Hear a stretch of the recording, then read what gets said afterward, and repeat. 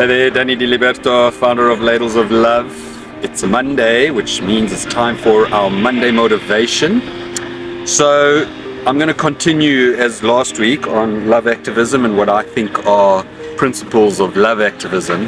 And today I'm going to focus on a book that I read many years back called The 4 Agreements by Don Miguel Ruiz. Very powerful book in my life and has created a lot of change within me and allowed me to live my life with love activism. And basically it's about living 4 agreements with yourself. The first one I touched on briefly last week. It's be impeccable with your word. The word is very powerful. So what you say to yourself and what you say to others can really stick. If you constantly telling yourself that you are not great or you're a stupid person, you're going to believe that. But if you constantly tell yourself that you are great, you will believe that you are great. So that's agreement number 1. Always be impeccable with your word. Always be aware of what you say, first to yourself, and also very important, what you say to others. The second one is don't take things personally. Now this is a hard one. You know, when someone comes at you and they start belittling you and making you feel really bad, it's really hard not to take it personally. But I always say, you know, when someone's pointing at you, they've got one finger pointing at you, but they've got 3 pointing back at themselves. Again, the word is powerful, so it's hard not to take it personally, but make that a choice. When someone comes at you or someone makes you feel bad, don't take it personally.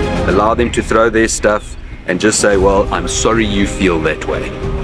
The third one is never make assumptions. Also a difficult one. I mean, don't ever assume that I know what you're thinking. Or don't ever assume what's going on in someone's life, because unless you have the courage to ask the right questions, don't ever make assumptions. Always ask the person or ask, you know, whatever information you need. Go and get the information first before assuming what you think it is. And then the last one, for me this is the easiest one, always do your best. And that's really simple. And this is again where I like to say, you can bullshit the ego, but you can never bullshit the soul. You know within yourself that you are doing your best. And yes, your best will vary day to day. You will wake up one day and you're not feeling great, but you do your best that you can that day, and the next day you wake up, you're feeling on top of the world and you do fantastic. And that is what is important. Always do your best. Even if you're having one of those days where you say, you know what, I really don't want to do anything, you can do your best to do nothing on that day. So that is it today. Remember, always be impeccable with your word.